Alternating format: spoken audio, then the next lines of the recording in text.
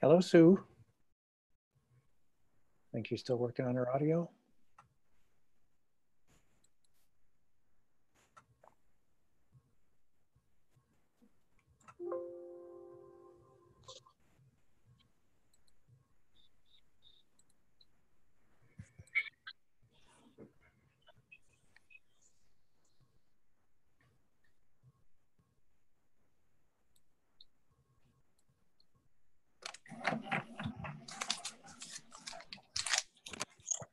Hello. Hi there. Hello. Hi. Gotta get in here. Mary's taking us for a walk. I am. I happen to be making myself a cup of tea when it came up. I didn't know it would come up that quick. Glad you're not upside down anymore. No, I'm sorry, what? If you would like to. Sometimes when I'm I'm on my phone, and sometimes it gets a little cranky and it puts me upside down instead of right up. So. All right, well, thank you everybody for coming today. We are here with Cecil Fountain. Cecile joined us kind of at the beginning of the whole pandemic here, so she hasn't been able to get out into the public very much, but she is our diversity program manager, and as such, she's going to be making a lot of connections in the community with folks who do similar work, and we hope that everybody will get to know her and like her as much as we all do here at Vine. And with that, I will turn it over to Cecile, and I will mute my microphone. Well, hello everyone, and welcome. And thank you for taking the time to be here. Hopefully, technology will be cooperating with both of us, Mike and I. And I just want to start by saying a big thank you to Mike, because without him, I think none of this will be happening right now. So he, I would say, did 80% of the work. I just have to look nice and do the presentation. In addition, of course, to the information, but he did all the fancy stuff and the technology stuff. So I will start by saying that I'm just so happy to be here. And I am very lucky to be here, both in America and in Vine, at Vine.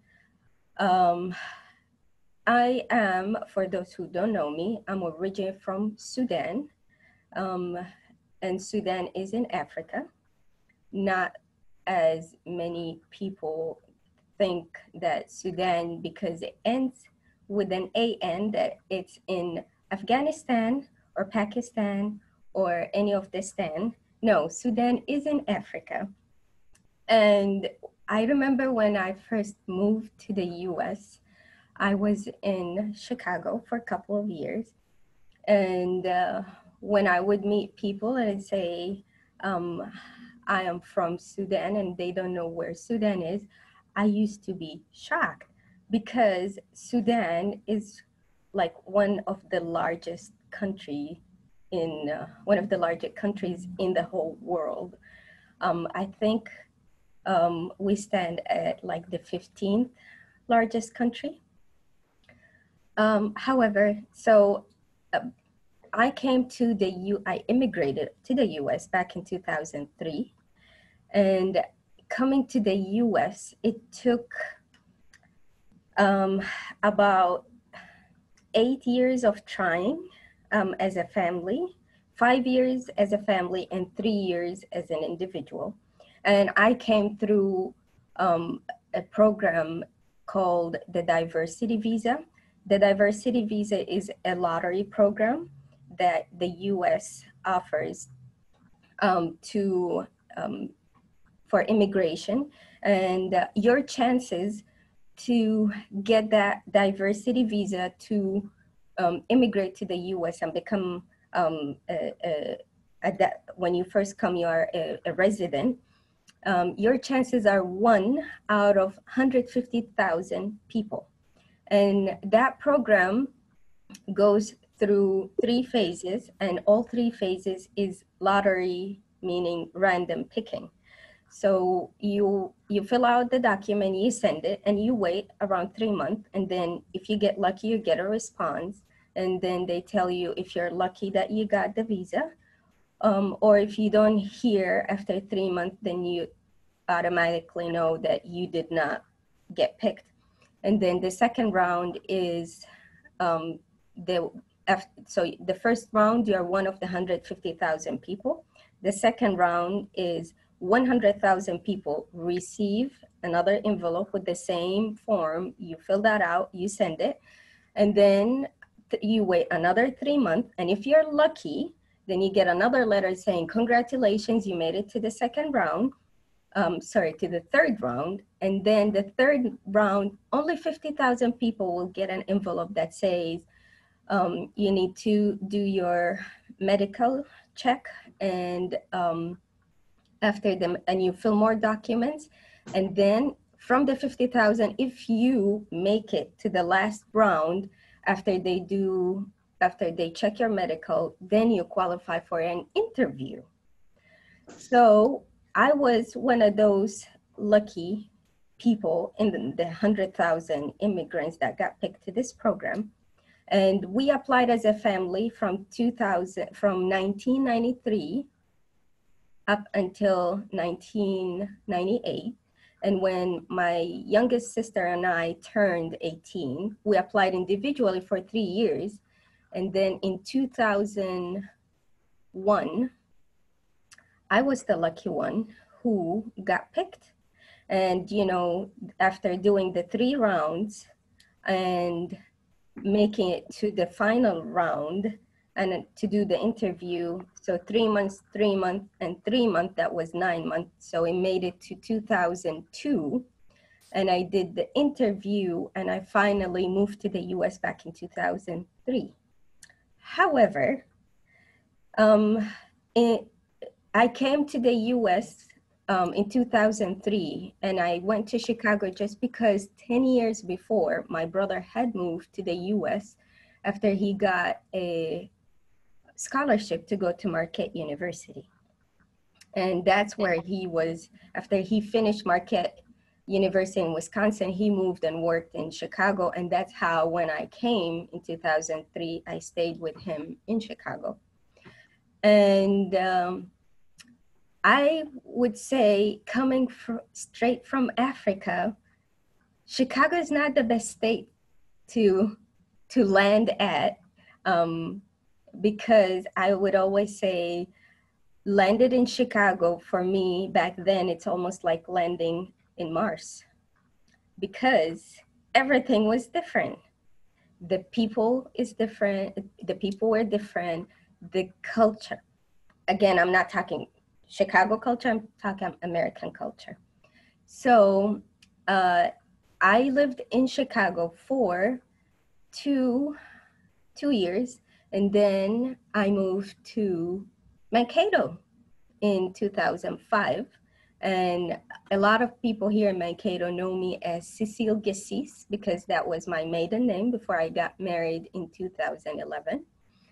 I lived in Mankato from 2005 to 2009, and I went to South Central, even though when I was in Sudan, I went to a 5 years college, and the university I went to is called Ahfad University for Women, and it's mainly for women. And that school, that university is one of the kind of popular, what is it called, private, and also one of the oldest universities, because it was established during Sudan was colonized by the British in the early 1900s. So the university I went to, the curriculum is in English. However, that does not mean that everybody there speaks English. I mean, the professor will go in the class and he will do the whole lecture in Arabic, but then he will use all the terminologies in English. And then he would read whatever definition or the scientific terminologies in English, and then everything goes into Arabic. So I believe that I know English, so moving to America should be a piece of cake. Well, that was not the reality. So to take you from where I'm from until where I am now, we're gonna start the slideshow. Mike, you ready? It's nice to have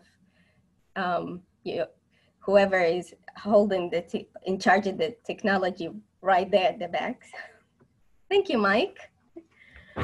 Okay. I will try to start this thing now. And I'll try and stay focused. So we won't take 2 days instead of an hour. Okay.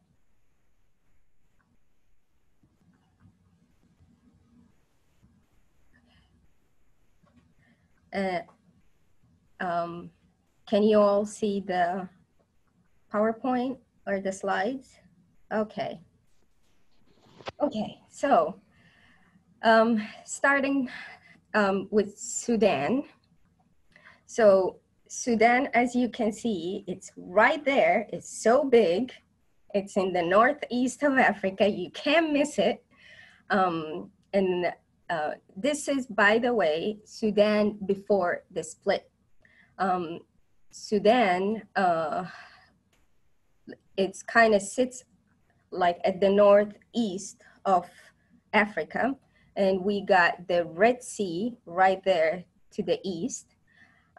Back then, and this is up till 2011, in July 2011, Sudan got split to Sudan and South Sudan. Sudan, up until this point, up until before the split, we were surrounded by Egypt and Libya on the north, and then Chad and the Central Africa on the west. And then we have the Republic of Congo and Uganda and Kenya to the south. And then we got Ethiopia and Eritrea on the east. And right on top of Eritrea, you see that white thing to the right, that's the Red Sea. And then on the other side of the Red Sea, that's Saudi Arabia. So we're fairly close to the Middle East, you know, or the Gulf countries, the Saudi, the Bahrain, Kuwait, Dubai. All these are fairly close to Sudan, which you'll see, which you probably know a lot of Arab-speaking countries in Africa.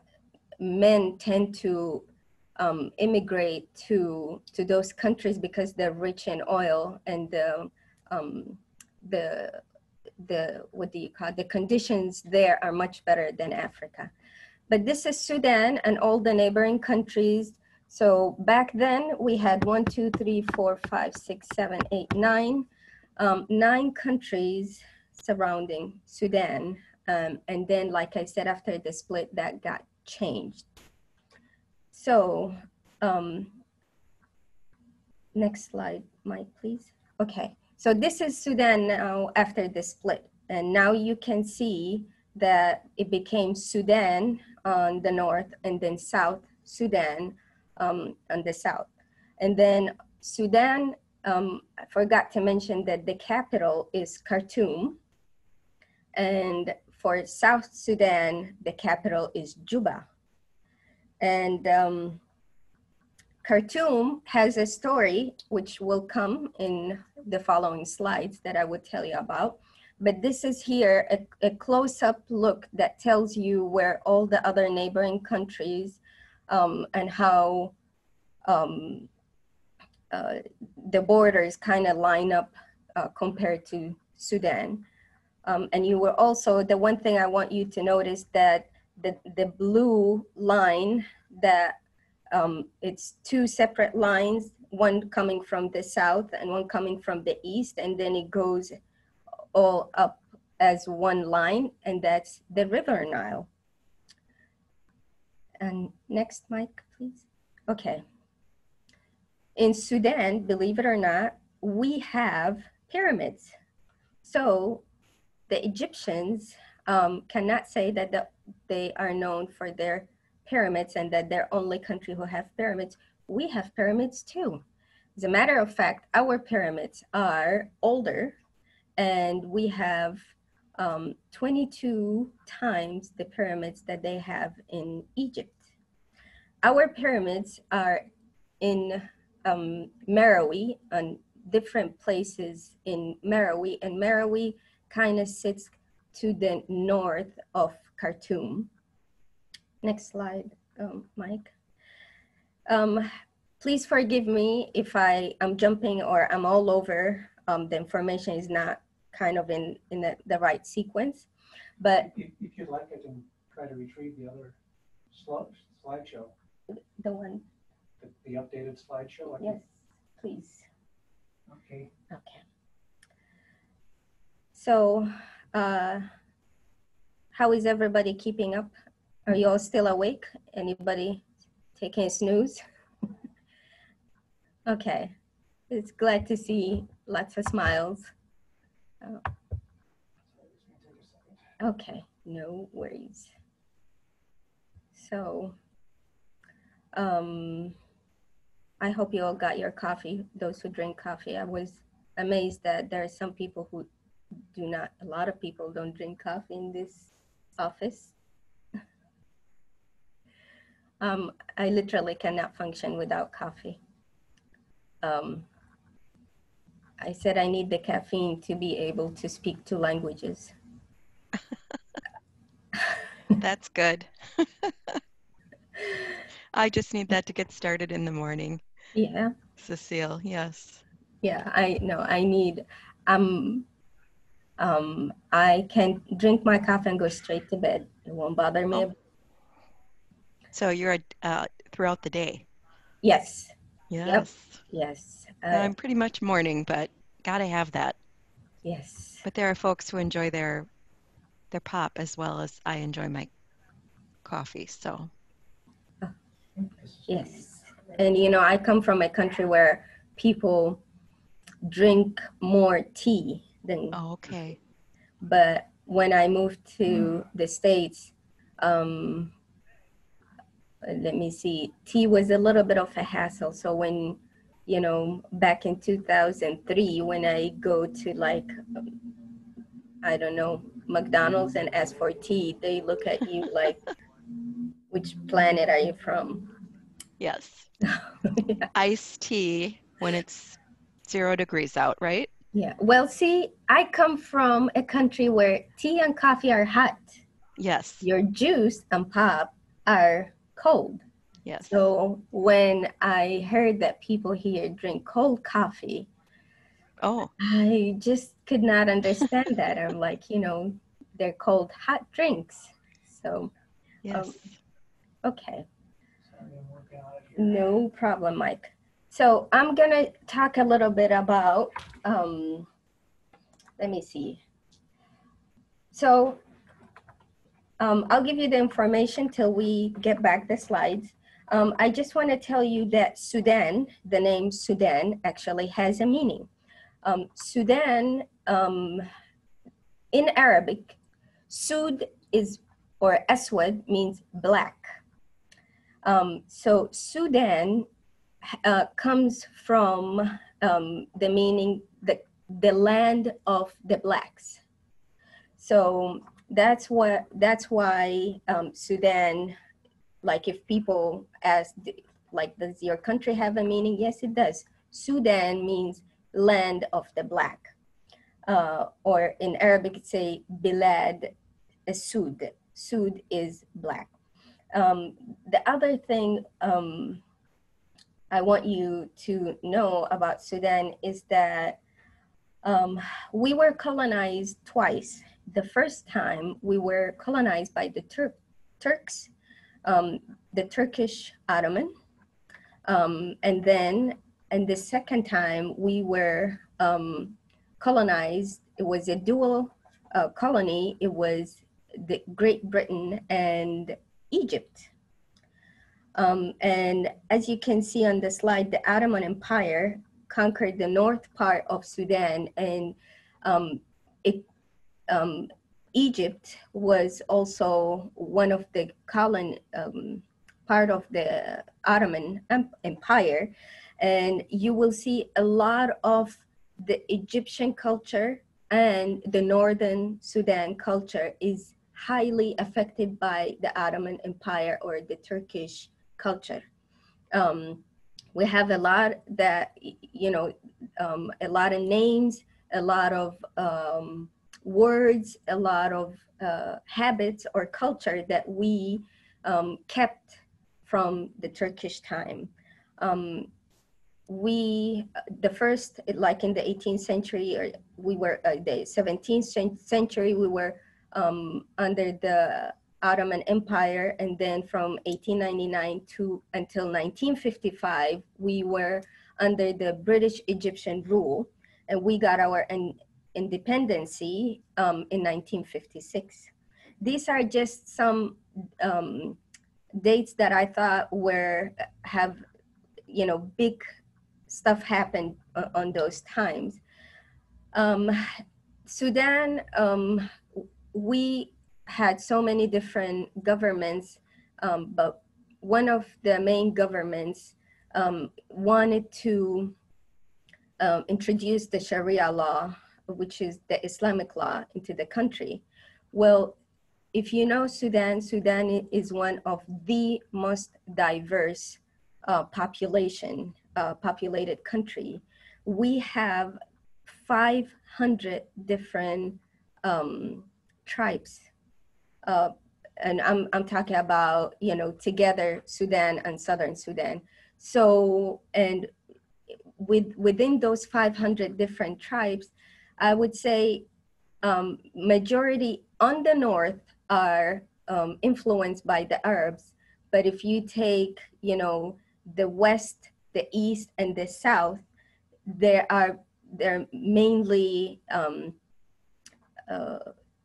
like what do you call them? Different religion, different tribes, not very influenced by the Arab culture. So for the government to try and enforce that kind of law was just very hard for the whole country. So let's move on to 2003, and that's what a lot of people know, which is the conflict in Darfur. And Darfur actually is one of the biggest states in Sudan, and it's towards the west of Sudan. And the Darfur, the conflict was pretty much two tribes didn't like the government, kind of try to force them into Arabize, and they start fighting each other. And then the government sent militia to kind of get rid of everyone, and everybody that's against the government, against the Sharia law, against the Islamic law, to just be wiped out. And that was kind of it was a big crime against the whole humanity, because it was, you know, it was just racial cleansing for some of those tribes. In 2011 is when Southern Sudan decided to be a completely separate country, completely independent from the whole Sudan. And then in 2019, just last year, is when we finally got rid of the last government that was ruling for 30 years with the dictator Omar al-Bashir was his last name. For the last 2 years, people were just struggling to just have basic needs, which is water, electricity, food, bread, or flour, to just have bread. And that's when there were so many demonstration and uprising, and they said enough is enough. And now we're actually in a period of transitioning. Okay, next, Mike, please. As I said, Sudan sits at the 15th largest country in the world. We were the 3rd largest country in Africa. And then at the bottom, there is a link.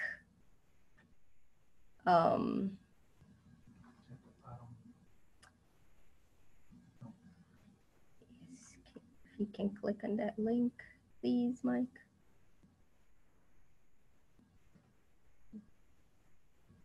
Did it work? Yeah, it opened up, and it's just not opened up completely yet. Okay. And if I'm correct, this slide or this link should show you just an estimate of when you compare how big Sudan to America. We can just move to the next slide, Mike. It is opening up. That's, Oh, okay. there it comes very slowly. Okay.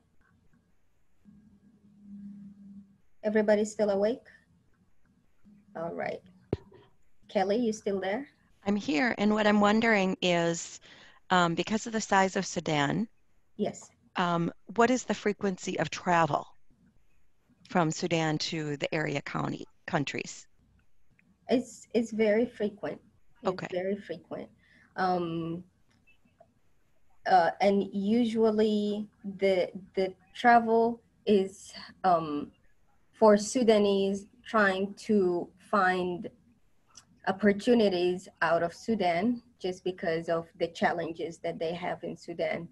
And because the poverty in Sudan, they're always trying to go to, let's say Egypt, that's doing a little bit better, but mainly towards the Gulf countries or the Arab countries to find better opportunities.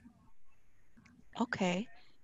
But within the country, there is a lot of traveling because, like you will see later on, that the education, most of the resources are in Khartoum, in the capital city. So you'll see a lot of people come from the rural areas to Sudan for education, for you know, better opportunities, for a better lifestyle, for you know, just to better to have a better life for their families as well.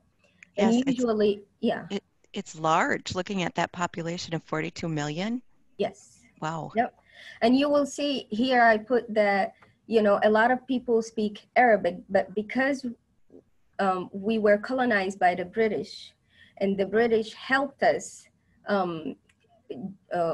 what do you call it? Put out the education system, the documentation system, the registration system, you know, kind of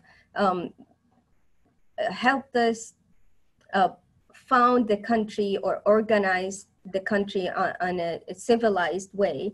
And because they helped us do that, everything has been operating in the British, like with the British system or following the British system. So like our schooling was the same as the British, the documentation, the registration, everything, like we do when we come to put the date, it's the day, the month, and the year, versus here you put the month, the date, and the year.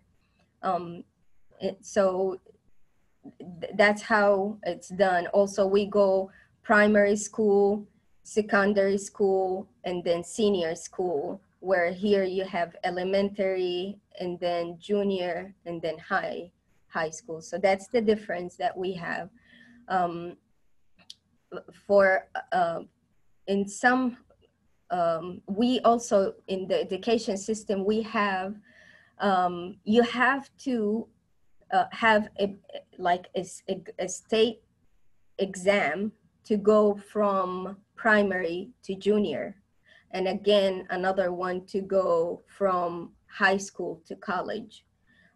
So when you're finished with primary, you have to sit for exam to go from 8th grade to senior high. How are we doing, Mike? Oh. Did it open? The link? I showed the size one for quite some time. Okay, I'm sorry.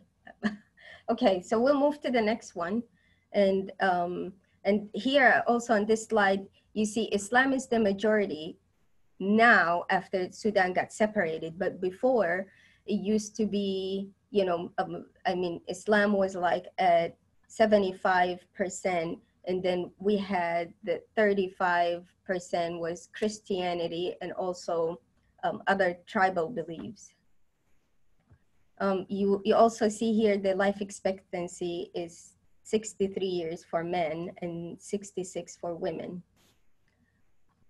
The currency that we have is Sudanese pound, which is also influenced by the British culture or the British system. Next, Mike. All right. So this is pretty much the stuff that I already spoke about. The conflict that happened, or the war that happened in Sudan, we had 2 civil wars, and unfortunately those 2 civil wars took the lives of 2.5 million. And then just in the Darfur area, 200,000 people got killed.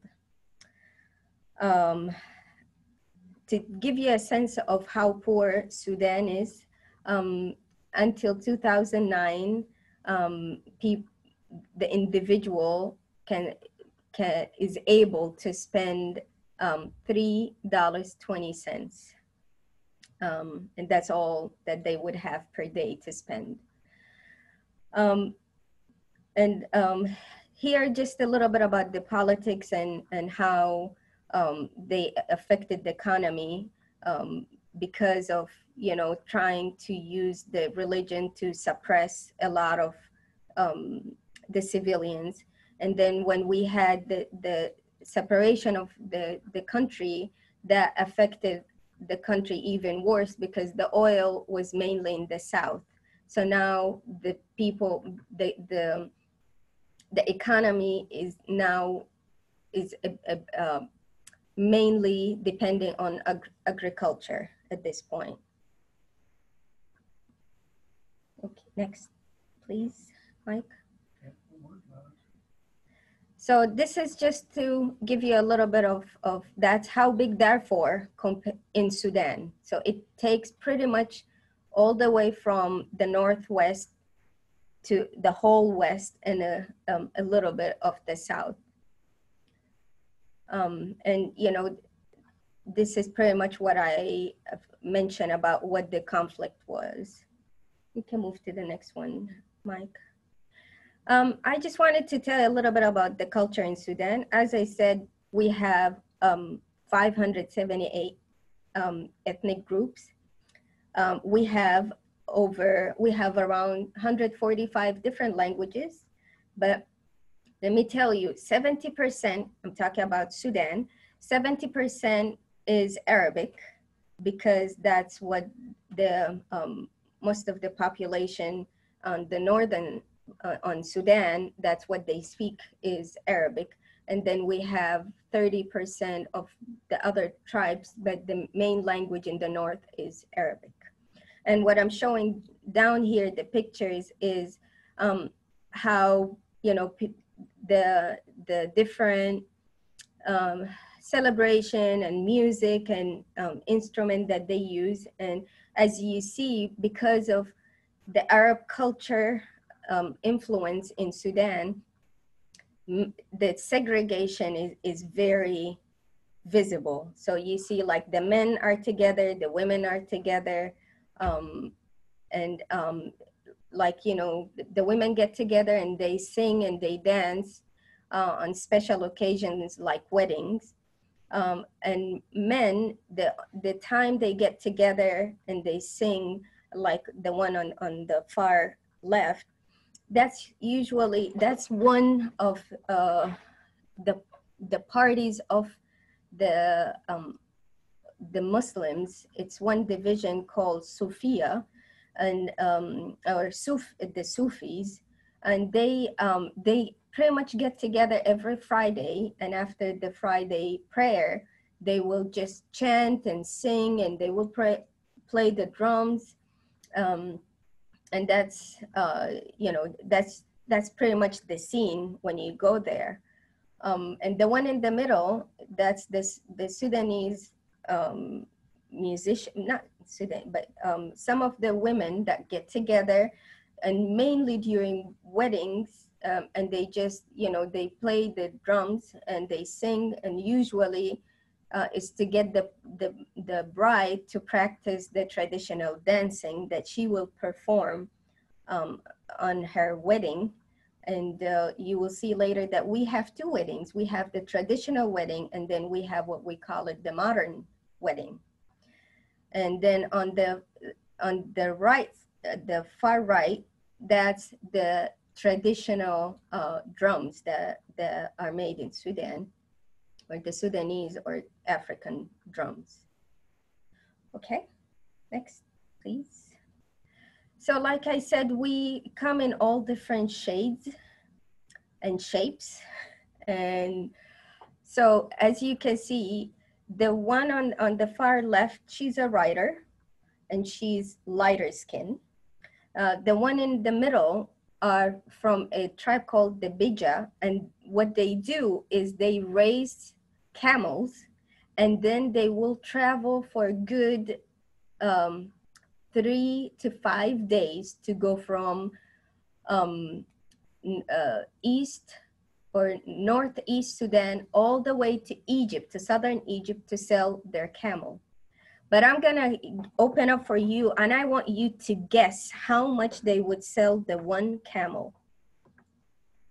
So take your guess.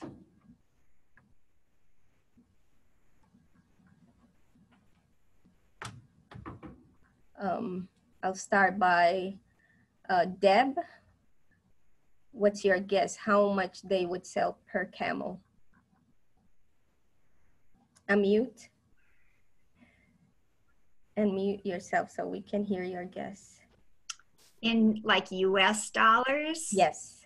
I think a camel would cost like $4,500.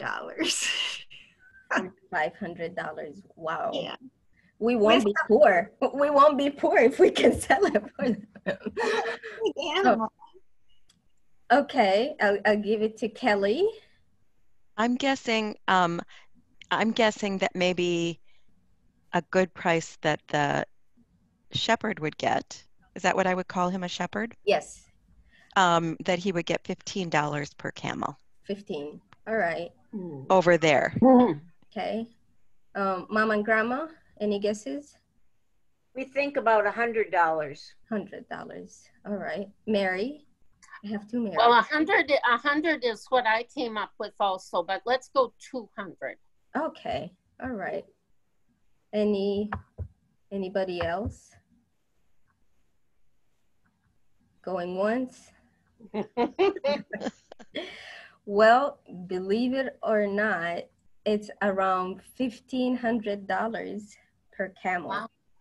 Wow. Good. So it is worth the what do you call it, the ride for 3 to 5 days to go all the way. And they camp outside, and it's not like as you can see, I don't think they have campers, so you're literally in the wild, in the desert. So how many camels would they have So that they're herding and taking to market then? So they'll be herding around 40 to 60 camels, and they go with them. They herd them all the way for like 3 to 5 days. And if they sell 10 or more, for them, it's worth the effort. So how often do camels have baby camels? I mean, I mean, do they have babies every year Yes. to replace these camels? Yes. Yep, they do. Okay. It's just, I don't know exactly how many times they go or they travel, but I would assume they would have like special seasons when they can actually do that. Okay. Yes. And the last picture on the right, this is a Nubian rapper or singer who is Sudanese, and Nubian are the north, the very far north, almost southern Egypt. Okay, next one, Mike. So I got a question. Yes, with ma'am. all of the different shades, colors that you see there, do you run into the racial issues there that, like what they do here in the United States? That's a really wonderful question. Actually, no. What we have, the discrimination that we have there, it's tribal. It's tribal, is actually tribal and religious. That's what the discrimination that would happen in Sudan, and also in various countries in Africa. For example, Egypt. Like Egypt is a big, their biggest struggle is the discrimination between religions. But in Sudan, for example, and you'll see Sudan and let's say West Africa, East Africa, and the southern part of Africa, the main discrimination is tribal, you know, whose tribe is stronger, whose tribe is richer, you know, and that's where the discrimination would come from. Which that was one of the things that surprised / shocked me when I first moved here, because I said, I come from one of the poorest country in Africa, but race is not, you know, was never, because that's something you cannot change, you know. If you're from a rich tribe, okay, well, you're rich, you have something, you know, to be proud of, that you're better than the rest because your tribe is rich. But skin color, you can't change that. I mean, you have absolutely no control over it. So for me, it was like a big shock. On this slide, here are more shades and shapes. As you can see on the right side, these are from the east part of Sudan. And they also are very tribal, where even their Arabic is not like the same Arabic like we have in Khartoum.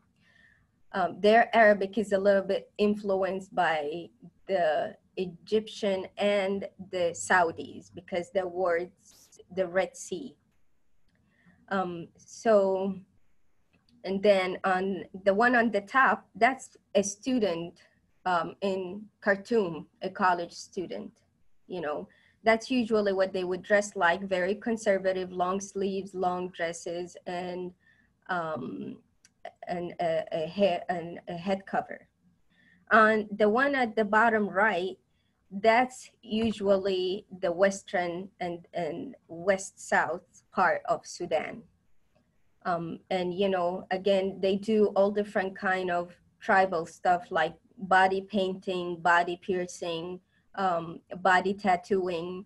And like I said, we have over 578 different tribes. So you can imagine how, I mean, I can fill up like, I don't know, 70 more slides with picture of the different tribes.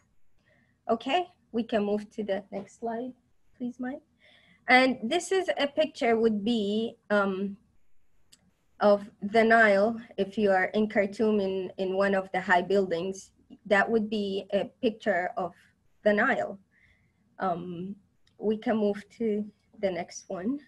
And this is what I wanted to tell you about Khartoum and the Nile, because a lot of people they know the River Nile, but they don't know, like, they don't know that before it becomes the River Nile, it's actually two separate Niles.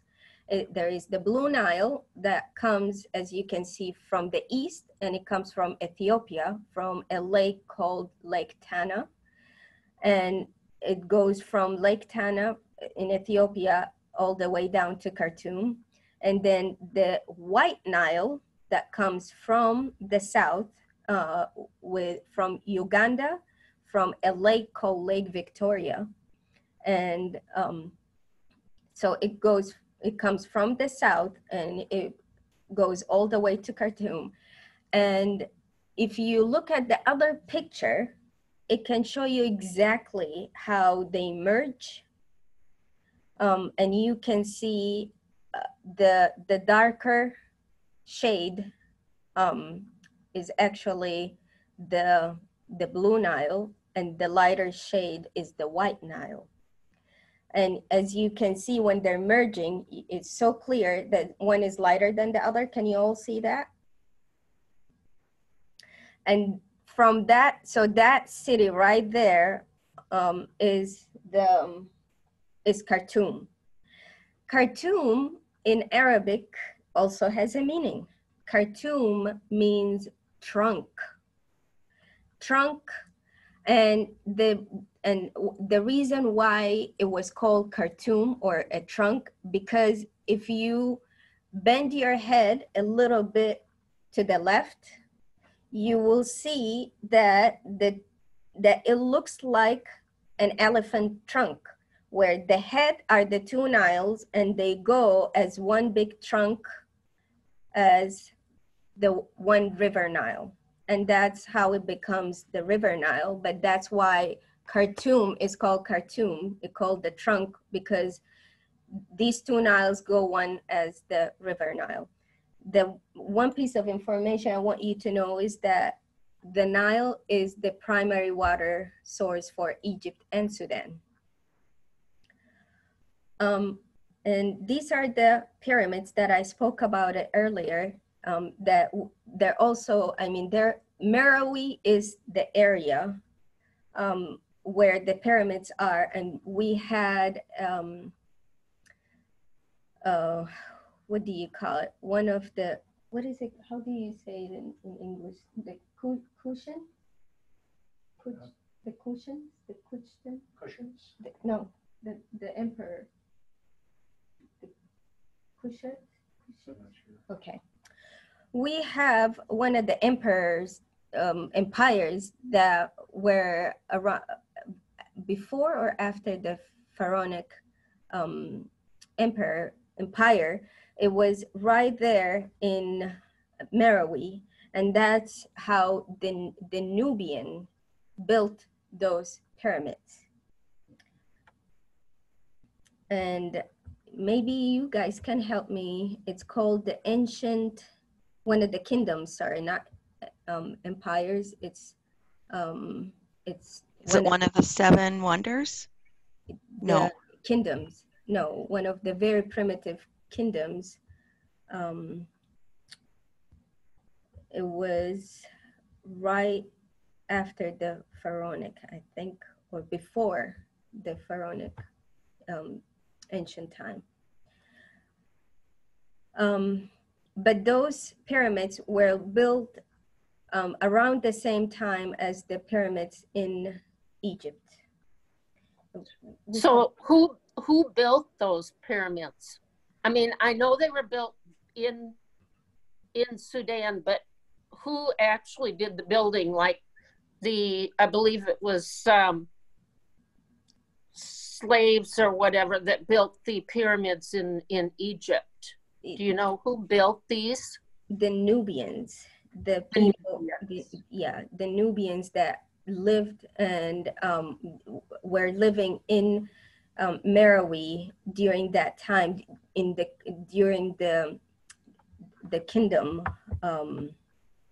which okay. It's, I don't know if you can see it. It's spelled Q-U, Kushite. Yes, Kushite Kingdom. Yes. Okay. Okay. All right. Can we move to the next one? Yes. So when I spoke about now we're depending on the agriculture in now that most of the oil is in South Sudan. Sudan is known for the world largest producer for gum arabic. And I did some search on what does it do. It's used mainly for glue and watercolor paints and also for incense. The other agriculture that Sudan is rich with is cotton and peanuts, sorghum, sugar cane, mangoes, papaya, bananas, which I remember when I first moved here, I was so surprised how expensive mangoes are bananas, because in Sudan, we call bananas the poor's fruit, because it's so cheap that even poor people can go buy bananas. And I was so surprised how expensive it is. So if I have $3 to spend for, for my family to get food, I would say banana will cost me like 20 cents to get 1 kilo of, or like 2 pounds of bananas will be like 20 cents in Sudan. You will see that we have sheep and livestock, and that's another big thing that we have in Sudan, that we're really, really rich with sheep and livestock, but yet we're still using it as an export, but the people of Sudan are not really getting much of it. Next, please. And this is just a picture. If you're ever in Sudan walking the streets, you'll see that we sell the newspaper. A guy will be walking around selling the newspaper from 6 o'clock in the morning up until 1. And if you get yours while you're stopping at the traffic light, you can get one. And after 1 o'clock, then you will just have to stop at a bookstore or a book shack, and then you buy one. Next, please. Because we're on the sub-Saharan area, the water shortage is one of our biggest struggle. So people will go miles and miles to just go get water from a well, as you can see, and that's in the rural areas. And that's why people tend to travel to Khartoum. But that's how they will fill their water and take it home, boil it, or use filters to filter that water and then drink it. Next, please. This is the supermarket in Sudan. That's how the supermarkets are. So when I first moved in 2003, and I went with my brother to Walgreens, I called Walgreens a mall. And I was calling my family and saying, I went to the mall in the US and it's huge. It's called Walgreens. And I'm comparing that to the supermarket. That's before I even made it to any mall. But, so this is pretty much all the options that you have. And then you walk in the candy aisle at Walgreens, and it's like a never-ending options of chocolate. I ate chocolates when I actually worked at that Walgreens. That just to tell you how much fascinated I was. I ate every day for breakfast. I had carrot cake, and for lunch I had Snickers, and I had Hershey's bar, and that was my lunch. And I just was so determined to try all the chocolates that they have at Walgreens. which I paid for it later, of course. However, so that's the supermarket. That's the typical supermarket you'll see in Sudan. No air condition. If you can see, the ceiling is made out of metal, and there is no air condition. There is that little fan that would sit right there, and that's as much air condition as he will get. Next, please. I spoke about how we had a dictator of 30 years who was trying to enforce the Sharia law. And then back in 2018, you're moving too fast, Mike. Yes, I made a mistake. That's when the uprising, and that's when people said enough is enough, because they couldn't even get bread in the bakeries to eat. And then there was no gas, even though we had tons of gas, and people said enough is enough, and everybody was on the street. And that the one on the right actually is one of my friends, and you can see the way she's dressed versus the traditional Sudanese way, how they're dressed. Next. So this is how hot it gets in Sudan. So we're gonna go to the average, which is the second line. Yep, thank you, Mike. So if you see where these are going by, we're gonna go January, February. So let's see, January, February, March, April, May, June, July. July is right, yep, right there. So that's the average high in July. So when it's 88 here and people saying, oh my God, it's hot. I'm like, are you kidding me? This is perfect. This is like nice breeze. Yeah. And then let's go to the lowest it gets in the wintertime. And the average low is 60.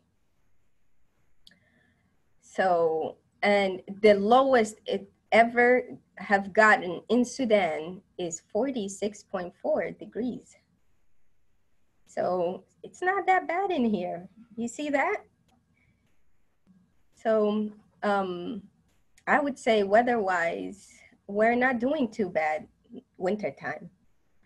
Can we move to the next one, please? All right, but let's talk about major climate change that happens in Sudan every now and then.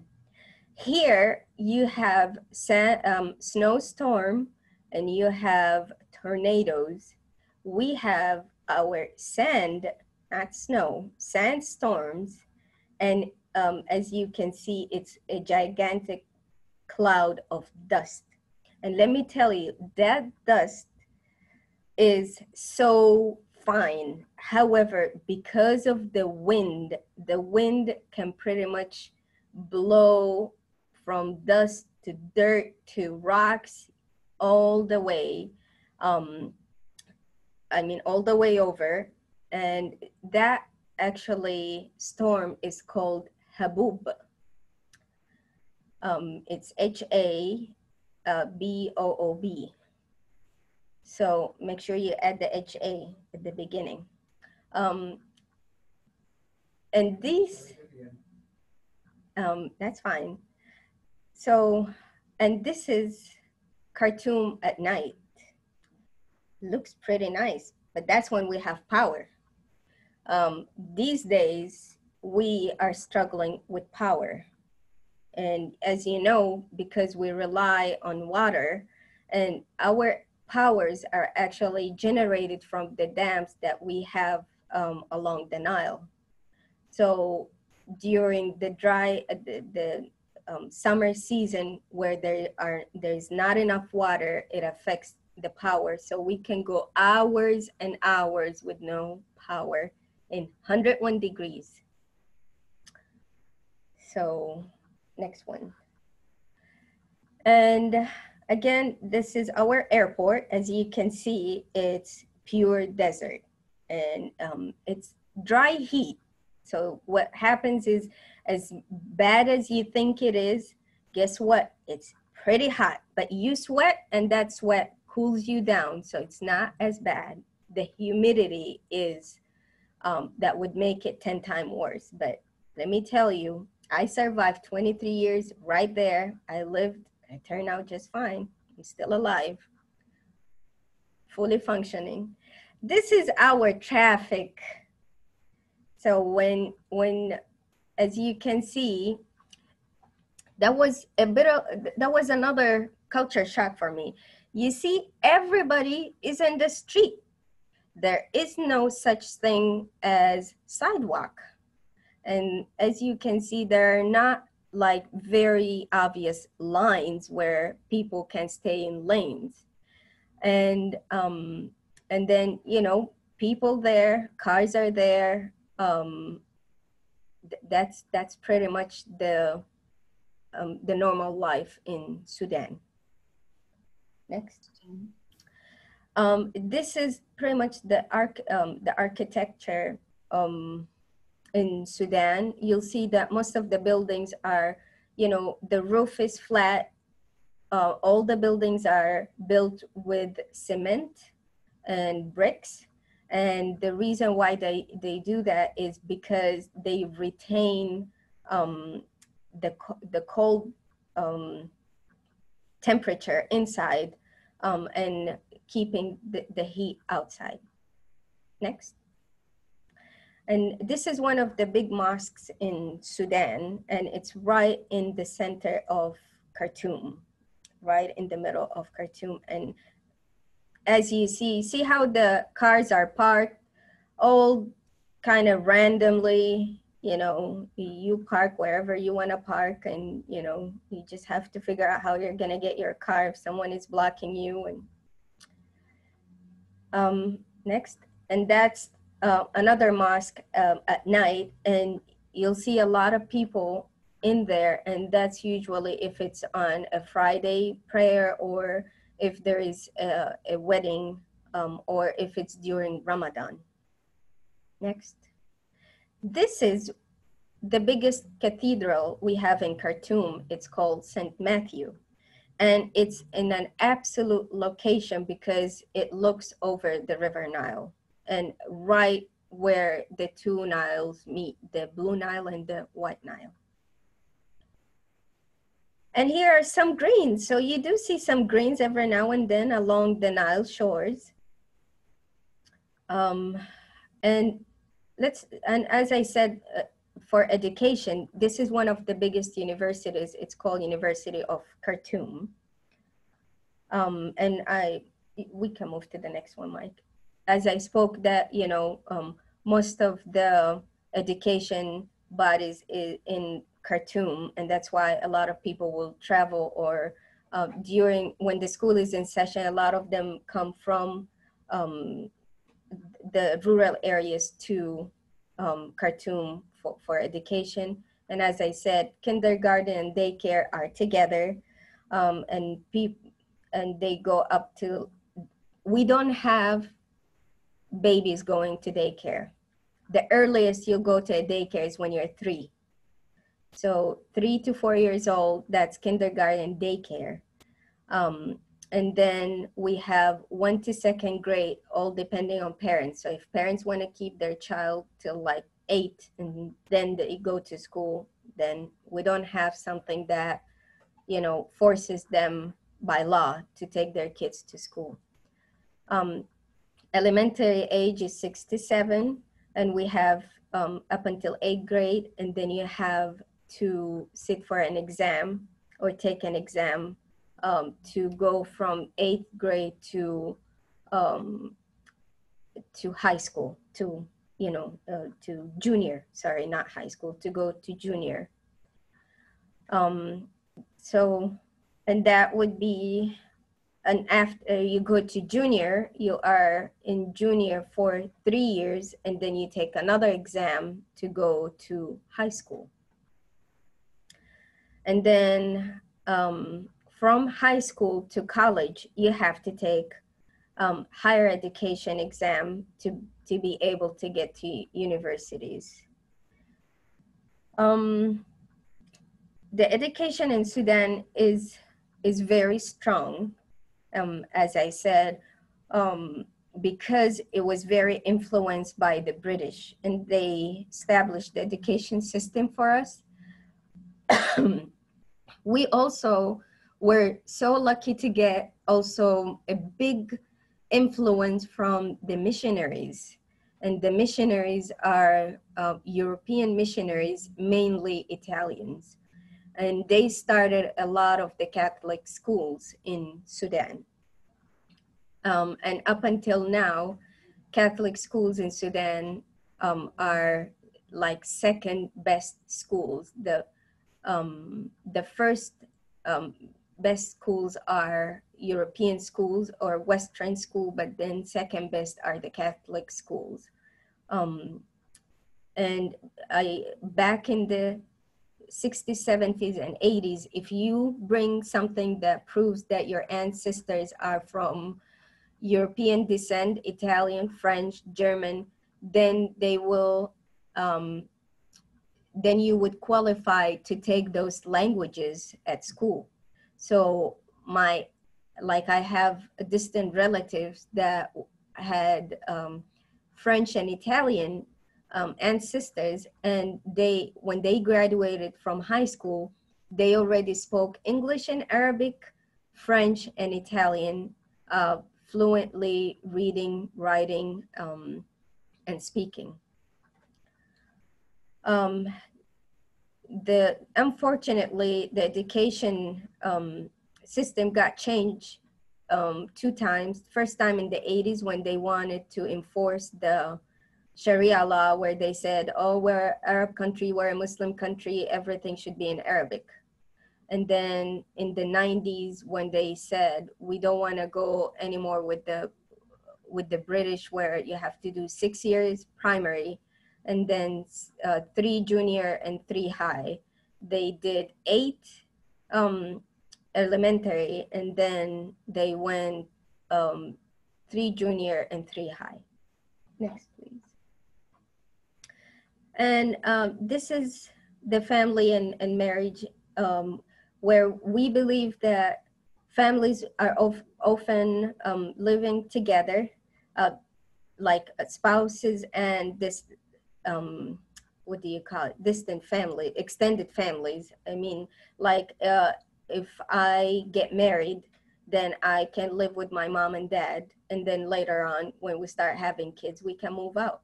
But even when we move out, we always try to live close to the parents. And as I said, we do the traditional wedding, which is the one on the left, and then the modern wedding, which is the one on the right. Next, please. Marriages are traditionally arranged by parents. And it's, like I said, usually it's either tribes you try to be in the same tribe, or also by class. If we're from a well-educated class, then we try to marry someone from the same class. Next, please. Next, please. That's the next one. Oh, I'm sorry. And then, sorry, Mike.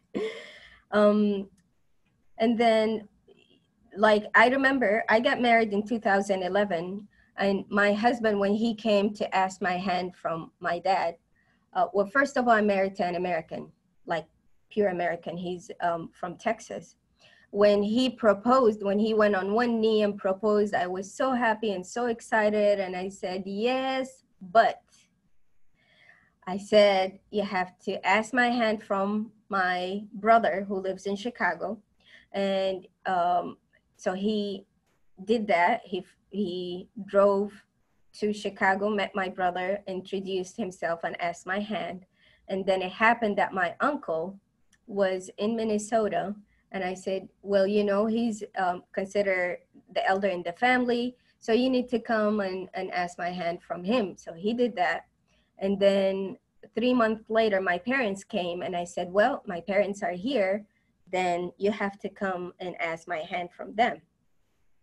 So he came, and I remember it was just very awkward because I told them you have to be very patient and you have to be very what do you call it? What's the word? Like, be prepared that you could be asked any kind of question. So, you know, my dad asked him if he went to college and if he has a college degree. And he asked him if he goes to church. And he asked him if he has a proper job. And if he also, if his parents are still married. And he asked them, he almost did a background check on him. Anyway, so that's usually what parents will ask, like, are you economically, financially stable and can handle a family and be responsible for them? And in Sudan, the family or the bride, they expect that the groom will buy jewelry, clothes, furniture, just to name few things of what he has to provide before the wedding. Next. So just to tell you, like, what kind of problems that we have in Sudan, as you know, the Darfur, and we have the protesting that was happening, and we have, you know, a lot of tortures that happens if you go against the political parties or the government. We have harassment, and again, that's because it's generated from the Arab culture slash less education from the government side, where the government make it kind of sound like men are better than women, and they try to use the law to enforce that women should just stay at home, and they don't need education, and they don't need jobs, and that they're pretty much subordinates. Restriction on the media, sexual violence and discrimination. A woman could be easily harassed on the street or in public transportation. And, you know, that kind of happens a lot. Freedom of religion, again, when we talk about discrimination, when they see you are not Muslim, if you're Christian or an unbeliever, then automatically you get discriminated against. Refugees and migrants, when the war was happening in Darfur and in southern Sudan, a lot of people used to go to Khartoum, but they were kind of looked down upon, or they were treated really bad,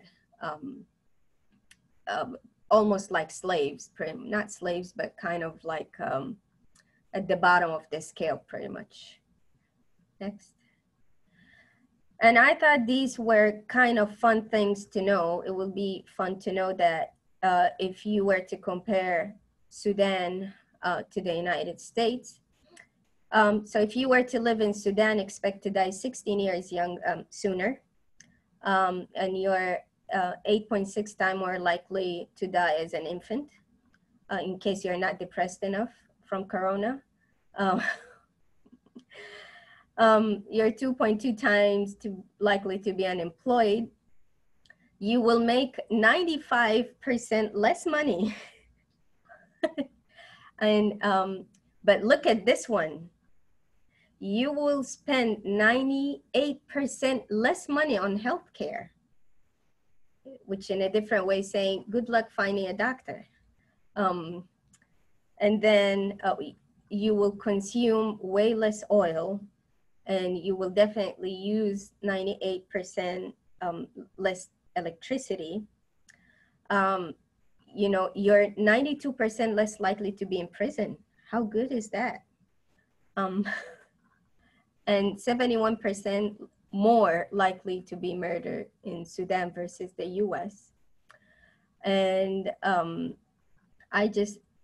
I mean, I thought when I was reading it, it was, for me, it's kind of funny, but it's actually sad that I'm reading it now. Next, please. This is just a video. I thought it would be fun if you watch it to just tell you here, this is an American guy who decided to go see Sudan. So if you wanna, the top one, yes.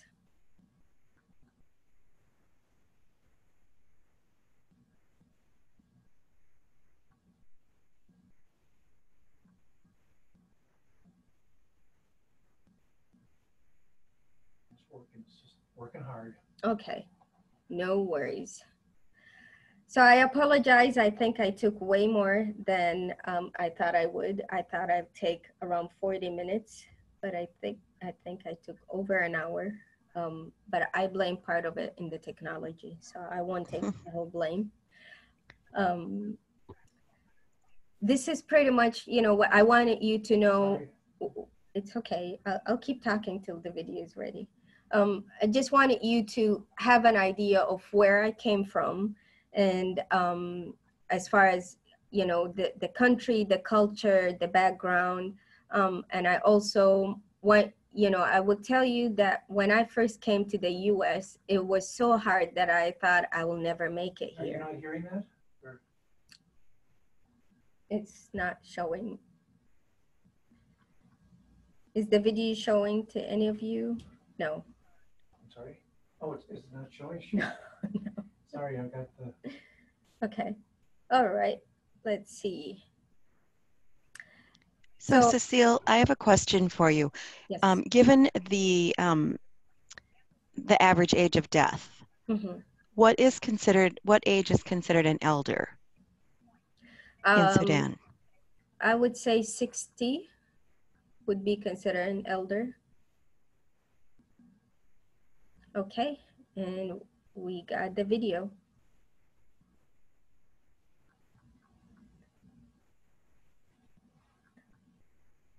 Okay, can you all see the video okay? All right. Yes. Are you hearing that or not? No volume. No, no one can hear it either. Okay, so, oh, because it, okay. Can we restart? Can you restart? Still no volume? I can't hear it. Can you, yeah, no one can hear. No. That's funny because it's coming through loud and clear for me. Okay.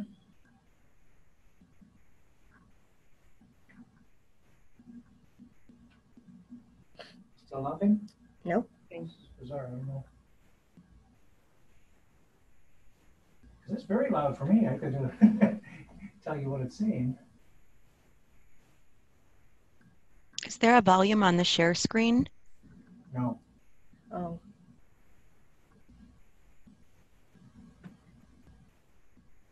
Well, I was hoping that would help. No? Then, okay.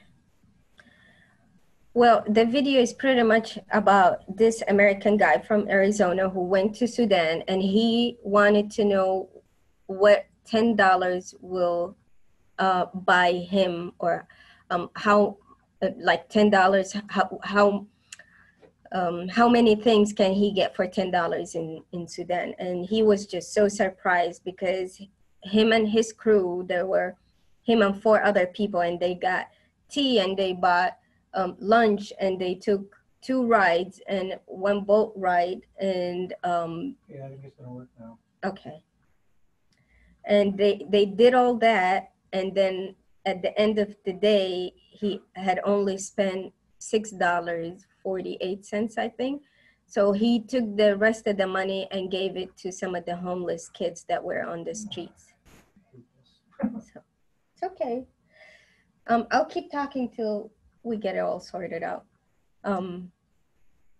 So what I wanted to say is, when you picture, when you look at all that, and when I first came here, is the video showing? I mean, can you hear it? No. No, we can't hear it. Okay. Yeah, I found the share on the screen, but it didn't.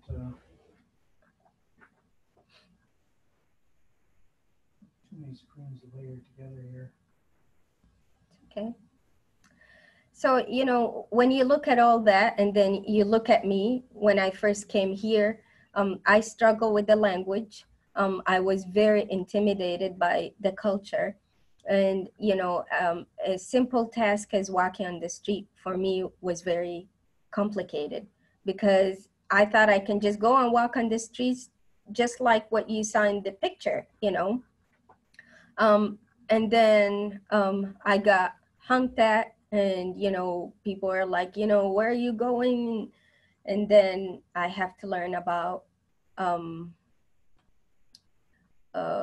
sidewalks.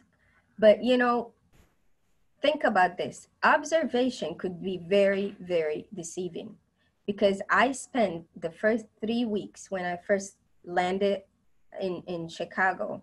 I spent 3 weeks just watching from my brother's apartment's balcony to see, like, if I decided to go out, how am I gonna walk on the streets? Like, where on the street would I walk?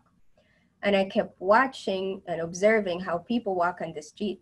And, you know, I saw that, you know, on that paved area between the main street, from the main street, there is a grass area and there is the little paved area, and then there is the apartments. But when I kept looking, I saw that people who were using that part, that paved area, were, you know, women pushing strollers, teenagers on roller skates, handicapped, or people on wheelchairs. And I said, oh, that's why it's paved. It's for, you know, people on wheels. So then when I, you know, collected my strength and courage, and I said, I'm gonna go out, I'm gonna walk on the streets of America. I walked right where the cars are, and I got honked at, and people are like, you know, like, where you're going. So then when I went, literally just went for a 5-7 minutes walk and went back, and I was like so upset and so angry. I didn't know what I did wrong. And when I told my brother, he said, well, you were walking on the street. And I said, well, where else were I'm supposed to walk? And he said, on the sidewalk. I said, there is no such sidewalk. He took me and he showed me, he said, that paved area is called the sidewalk. I said, no, that's for people on wheels. And he said, no.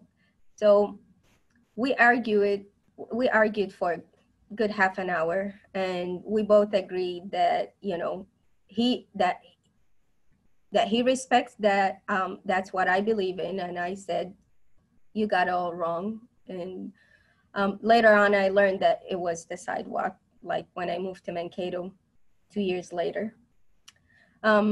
Actually, I take that back. 6 months later, when I worked at Walgreens. So, you know, that's how I pretty much started my journey in the US. I kept going to that Walgreens many, many times, but I never bought anything because I was so scared, because I'm used to that supermarket you saw in the slideshow. And then when I went into Walgreens, I wanted to buy something. I said, I'm gonna use the theory of monkey see, monkey do. And I saw that people go in, they grab a cart and they push the cart and they take the stuff and they put it in the cart. So I started doing that. And I came with this belief that they said, you're going to Chicago. It's one of the most dangerous cities in America. So you don't walk around with a lot of money in your pocket. And, you know, you don't be all friendly with people, and you don't make eye contact, and you look down, and if people approach you, you just run. So with that, and, you know, that belief or that was going on in my head, you know, my brother, I said, I can't just stay in the apartment, you know, 9-10 hours a day waiting for you to come. And he said, well, just go out, just go for a walk. You know, there's so many places you can go. And I said, okay, well, I'm just gonna go to that mall, Walgreens. So I would go there, and then the day I decided to buy something, I brought with me from home $1, because if I get robbed, then it's just $1 and it's not a big loss. So I walked in there, and I remember walking down the aisles looking on the price tags to see, you know, something that shows $1. So I found a Hershey's bar that was for $1. So I took it, put it in the cart, pushed the cart, and came to the cashier, and she said, $1.15. I'm like, no, it's $1. And she said, no, it's $1.15 with taxes. I said, I'm not buying any taxes. I'm just buying the chocolate. And she said, no, no, no, you don't buy the taxes. You buy it, but you pay extra taxes. You know, it's for the government. I said, yeah, but I'm here legally. I don't have to pay extra. You know, I have the green card. I'm a legal resident. She said, you know, it's okay. I'm just gonna put the 15 cents from my pocket. And I said, no, I have like $400 at home, but you know, I just don't understand. Why is it $1.15? It only says $1. She said, yes, but there's taxes. And I said, well, I don't know about taxes. And she said, well, that's what people pay for the government. I said, yes, but I already paid the government before I came to the US. It was just too complicated for both of us. And I took that chocolate, but I was very, very humiliated. I felt humiliated that I do have money, but why no one explained something simple like this to me at the airport, for example, or when I was applying for the visa? Why they didn't say that when you go buy stuff, you have to pay extra for taxes? So I went home and I felt so bad, and I was so angry at my brother because he didn't tell me that. And he said, well, I wasn't with you. If I was with you, I would have explained. And I said, well, I feel so humiliated. I feel like I'm a poor person, a beggar that, you know, that lady has to pay for my chocolate. And I felt so embarrassed to say, I don't want the chocolate. It's okay, take it back, because, you know, she already put it in the register. So then I decided the next day I will go and get a thank you card and put $2 as a thank you. It's like 15 cents plus interest, but I mean, I thought it would be as a thank you for her. And I gave it to her, and she felt, she was so happy and so excited, and she decided that to help me. She said, I've seen you coming in pretty much every day, and you are in the store for hours, but you know, just happened yesterday that you actually bought something. And then I told her the whole story. And she said, wow, you know, I didn't know. Well, first of all, I thought you were Mexican. And then, you know, you spoke English. And she said, but, you know, I just couldn't explain to you the tax part. And I thought maybe you just didn't have the change with you, and it's 15 cents is nothing. And then we became friends, and she said, well, you know, if you want, you can apply and you can get a job here, and maybe that will help you. So you're not too bored at home, and maybe you'll make some money, you know, extra money. And I actually ended up working at that Walgreens. But one of the things that I remember for me was also a culture shock at that Walgreens that same day is when she wanted to scan, because scan in my country is X-ray. So when she wanted to scan that chocolate bar, I got worried because I said, you know, I'm normal. And she said, no, I'm scanning the merchandise, the bar. And I said, oh, and I thought something is wrong that she had to scan it to like prove if it's okay or edible to eat or not. So I was a little bit worried. That's before we even got to the taxes part. But that's just to tell you a little bit of how confusing it was. And I'm talking, this is me like on my third month in the United States. And okay, so, Cecile, I just wanted to say that we are over the 3:30 scheduled ending time. We haven't lost many people, so that's a good thing. But I did just want to say that maybe we should look to wrap things up. Okay, so I will take the just 2 more minutes to tell you that I worked at Walgreens, and it was a great help to me for a year and a half. However, I have a friend of the family who it was just killing her to see me that I was bilingual and I had a 5 years college degree in community health, and I'm just working at that Walgreens. And she said, you know, you could be doing so much better. And she said, if you're willing to move to Minnesota, I'm a part of a committee that that's piloting a new profession called community health worker. So if you're willing to move, I can try and see if I can get you a scholarship. And I said, sure, you know, free education, can't get better than that. And that's how I ended up getting a scholarship to go for the community health worker program at South Central. And that's when I moved to Mankato. And that's actually how I was first introduced to my American mom and grandma, which is Sue Frost and Annette Macbeth. And I was supposed to be at, in Mankato for just the 6 month of the program. But while I was going to South Central, Annette, who was had just stepped down as executive director of the YWCA in a transitioning period, she had told the new executive director, Angani, at that time, and she said, we have a new international student and she's looking for a job, and community health is her background. And she arranged for a meeting, and I went and I met Angani, and I told her where I came from and my educational background, and she told me about the mission of the YWCA, and she said, so how do you see yourself in this organization? And the first thing that came to my head was that incident at Walgreens. Is I said, you know, I would love to have a program that would help immigrants and refugees like myself when they come from their native country into America, and how to help them and guide them, you know, through the culture and the customs and the lifestyle differences, and get them kind of, what's the word, aware, or, you know, get them some knowledge about the American culture, American lifestyle, and how things are, and what taxes are, and, you know, how you walk on the street, and how you purchase things.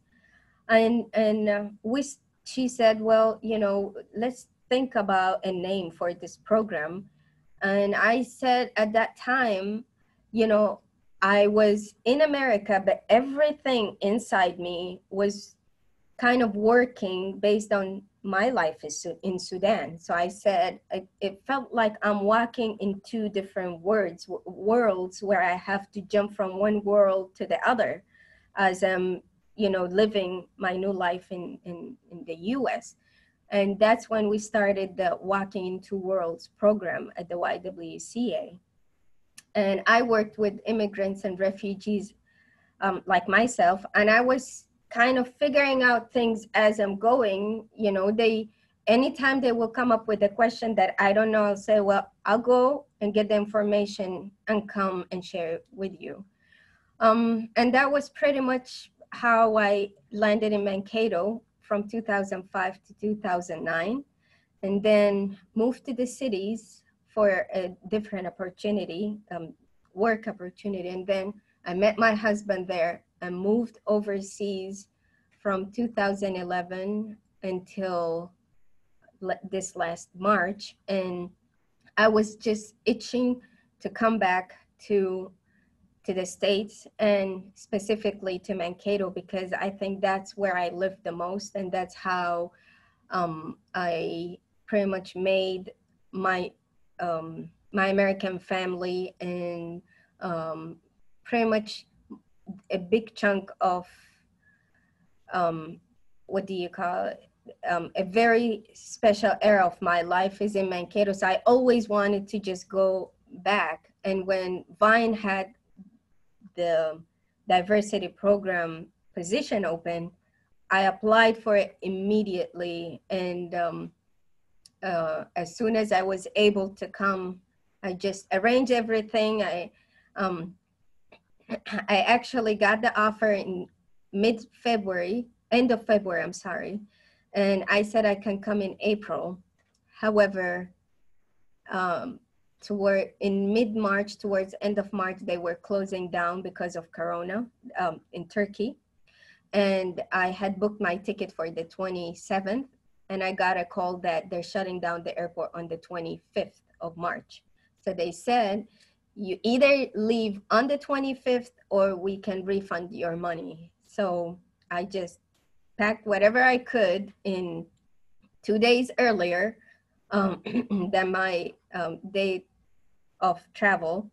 And I took my son, and we were on the last flight leaving the Istanbul airport. So that's why I started this presentation saying I'm really, really lucky and happy to be here, because I barely made it here before everything just went terrible. I just want to thank you all so very much, and I really apologize for the lengthy presentation. Really hopeful I haven't bored you to death. No, no. I would say, it's all very interesting. by the looks of the smiles, I would say everything's good. It was good, Cecile. It was good. Thank you, Grandma. You're kind of biased, so. How about you? And I did mention in the chat box that this is the first of many presentations that we hope Cecile will present for us, talking about the different aspects of the Vine diversity program once we really get the chance to launch those, or maybe even before. So I will take this opportunity also to thank you all for coming, and we will wrap things up. Look for this online pretty soon. Otherwise, and I will apologize then for all of the technical difficulties.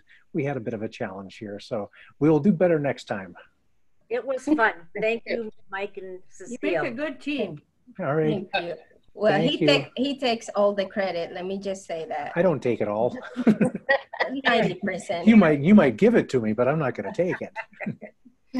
All right. I just want to say, if you have any questions, if there anything you would like to know more about Sudan or about myself or about the program, you can either send an email or you can call me. My email is very easy. It's cecile@vinevolunteers.com. Or, my phone number is 387-5582. That's my direct number at Vine, 386-5582. And again, thank you so much for attending this long presentation. And I really hope that would be a start for many more that would be less lengthy next time. Thank you. All Thank right. you, and have a great Thank you, afternoon. everyone. Very good. Thank you. Good job. Bye. Bye. Bye, Mom. Bye, Deb. Bye, Mary. Bye.